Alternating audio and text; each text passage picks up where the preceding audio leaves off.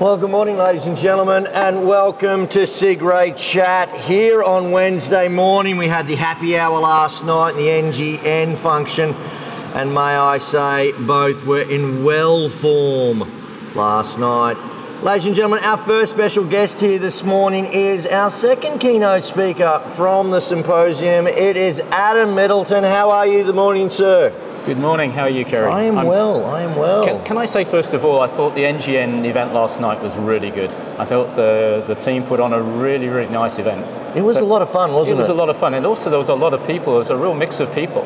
And it was great to have some dialogue. I think we were talking with Michelle Organay last night about various topics, and Phil was there as well, and we were talking about a bunch of different things. So really good not only to see the NGN colleagues, but also some of the senior people, and as I was saying, Phil was there as well, and that was really good. It was actually great, because initially I thought it was just going to be young people there, but it wasn't. It was a mix. It was great to see everyone there to get involved, which was just fantastic. And the young people, and what I loved the most was the number of women I saw there last night, and that's what I want to start with tonight. You were at the Women in Energy yesterday, I think that was. Yesterday morning. And you're quite passionate about new talent and diversity in the energy sphere and the engineering industry. How do we get more women in the industry? We've got to do a better job. I think Alison from Transpower was really to the point when she was saying we just got to do a better job with the pipeline of talent. And Merrim, also from AMO, I thought she did a great opening speech yesterday, really talking about opportunity. And it's working all the way through, the career cycle, right from, we talked about 14-year-olds and how do we get the message through about energy transition and energy to that 12 to 14-year-old group at school. Because one of the challenges may be is we don't give the information as an industry to the teaching community. And the teaching community, if they haven't got the information, it's really tough to actually educate and accompany some people in that choice. And it's a big choice at the age of 14.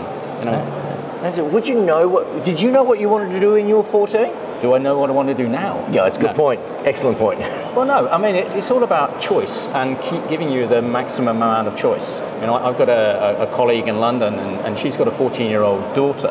Yeah. And we have a discussion and saying, well, it's all about giving you the maximum of choice when you're 16 years old and you're choosing your subjects to study till 18, and then what are you going to do at university? Just keep your options open, and the world's going to change. It's the most dynamic period, certainly in our industry, for 100 years. Yeah. Just give yourself choice. And I'm biased. I think STEM subjects are really, really important for that choice basis. Well, you talk about it's a very dynamic global situation we have right now. And obviously you're talking about energy transition and how we industrialise that. How exactly are we going to get the policy reforms in place to make this happen?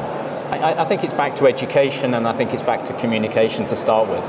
I spend a lot of time every week, I'm in government in Europe, talking, sharing what's actually going on. I find there's a lot of people really now interested in energy transition and what it means in practical terms. And then bringing real examples of how companies and corporations are actually addressing the issues, the practical things they're actually doing. I talked on Monday in the keynote about standardization, about industrialization, but what does that actually mean? Yeah. It means, having one design and using it multiple times. It's taking away some of the preferential engineering, because we need to build stuff in unprecedented volumes. And if we don't get the volumes and the logistics right, we're not going to hit 2030 and 2050 goals. The volume increase is just biblical, and we've got to start thinking differently in terms of logistics, rather than just the best solution. It's not necessarily the best solution every time. It's one we can now deliver in volume, and I think that's a key message for government. Right. So let me see if I'm getting this right here. Not only do we have to change the industry that we're currently in, and having, say, more companies talk to each other and say, okay, we're going to adopt these standards, we also need to get government on board. Do we also need to then get regulators, and I'll use the example of the banking industry, have like APRA and ASIC, which regulate the banks in Australia and say you need to go according to these standards. Is that something that we need to do in the energy industry? I think it's a great parallel. I think one of the great concerns in our industry is the regulatory models that we're using in a number of countries is based on history, on a rear view mirror. Yep. Now, as we touched upon on Monday, we've got this big bend in the road called energy transition, and it's different. You know, we're going to have to do a bunch of different things. We're going to work with the technologies we've got today, and then there's new emergent technologies coming along. Our regulatory model has got to be able to adapt to the changing conditions, and a condition that's got volume deployment. In Europe, you know, we work under very strict compliance guidelines in terms of bidding, etc. You know, if you bid a major project, you may have 7 or 8 consortia spending multiple millions of dollars actually putting these bids together.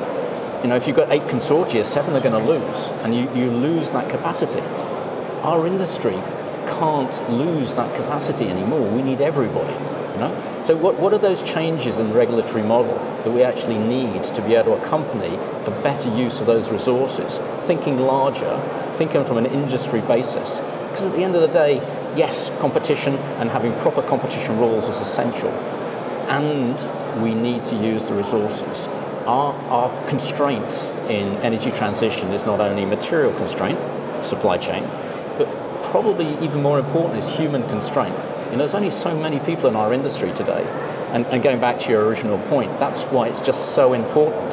The energy industry, the transmission and distribution, the power network industry really comes to terms with a way of how do we attract more people into our machinery? How do we keep them? How do we develop them? How do you get more smartest people in the room? Well, I think you've already got smartest people in the room. We've got a real great group of people. We were talking earlier about what, you know, coming to CIGRE, coming to Cairns. It's a fantastic group of people, and you're meeting friends again. And you know, we say this is the best social network in the world in energy. CIGRE, you know, what's its value proposition? It's a social network. You know, it's the who's who. You know, you come to Cairns or you come to Paris, you've got everybody in your particular domain of activity or in your expertise. Everybody's in the room. It's a fantastic place to exchange, network, learn, and again, I think Alison, Andrew made some great points yesterday in the Women in Energy group. It's all about lifelong learning, and it's a way of really increasing the quality of life for different groups in the community, and looking at education. And you know, one of the things we talked about yesterday morning is what can we do as CIGRE really to help that increasing that academic level, you know, and making it important. So, okay, so we've got the smartest people in the room, and they've got solutions to these problems that we have going forward. How do we translate the complexity of the solutions into something simple for people like myself that don't know about it? I think that's a real great conundrum, and you know, being a protection engineer by training, we're very good at a lot of detail. And I was talking to a great colleague from Australia, Rod Hughes, this morning, as one of the industry's experts on protection and control on IEC 61850. It's real techie stuff, right? But we've got to take a step back. You know, there's the issue of why are networks important. A lot of politicians get the fact that we need to build a lot of solar PV, we need to build a lot of renewable generation, wind, but then you've got to explain, you've got to plug it in. You know, it's great that you know, we're going to build in Europe 300 gigawatts of offshore wind in the North Sea. The biggest country in Europe is going to be the North Sea. That's 20,000 turbines. We've got to plug in. And if we're not developing the power network to go with the generation, all that effort that's gone in and the work that's gone in to build the generation is going to be lost. So we've got to do this. We've got to work as a team, and it's got to be stitched together. You know, it's got to be joined up thinking. And again, that's one of the really important messages to government and to regulator, that the rules and the support have got to go alongside, both for generation, for green generation, but also to be able to plug it in and to be able to use it. You know, renewable generation is distributed. It's different to conventional fossil generation. It's not in big lumps anymore, but it's spread out. And our networks are designed for big lumps of generation. So we're going to have to make some significant changes over the coming years to accommodate this spread out generation. It's different. It's going to need some new technologies. It's going to need some intelligent networks. And we're going to work through this. It's not going to be a big bang, but it's step by step, you know?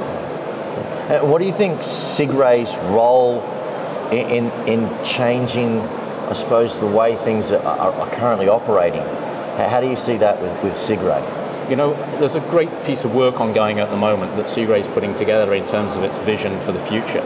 And it's got to be dynamic, because as we were just saying, this is going to change. We've got to accommodate change, and maybe one of the things over our industry in the last 100 years, you know, what's actually really fundamentally changed. We've got a period of change now that is radically different, and so you know, we've written a strategy document to 2030, but this we're going to have to look at it every year because the speed of change is incredible, you know. So we're going to have to accommodate change. We're going to have to accommodate new solutions as they come along, and we were saying on Monday. You know, the world's changed in 12 months, you know, in the last 2 years. In Europe, for example. Massively. You know, we have this awful situation in Ukraine. Yeah. And that's going to change the game in that particular space because, you know, the Ukrainian community has lost 40% of its power network. And one of the things, hopefully as soon as the conflict ceases, you're going to have to rebuild it. That's going to really impact the global community in terms of supply chain, in terms of resources, because it's going to be a humanitarian effort. So these things are really radically different. And our strategy as CIGRE is how do we accommodate and accompany the change? How do we plug together people globally? How do we bring expertise from different places? And it's about sharing great ideas. You know, Cairns is great because you know, the different study committees come together. You know, I had the great privilege on Sunday night to be with the substation group B3, and there was a lot of great discussion around the table about best practice. Well, can we learn something from North America or Brazil and share that with what's actually going on in Australia? It's all about networking. It's all about sharing best practice and great ideas. Adam, thank you very much for your time. Is there any last messages you'd like to pass on to the delegates before we wrap up? Well, I think it's enjoy the rest of Cairns. You know, I'm really lucky. I'm going to take a few days vacation at the end of the symposium. I'm really looking forward to going out to the reef. Oh, that's awesome! I've never been to the reef, and it's something we've always wanted to do. And also going up into the rainforest tonight. That's again something I always really wanted to do. That should be an absolute cracker. Thank you very much for your time, Adam. Ladies and gentlemen, please put your hands together for Adam Middleton. Thank you very much, sir. Thank you. We're done.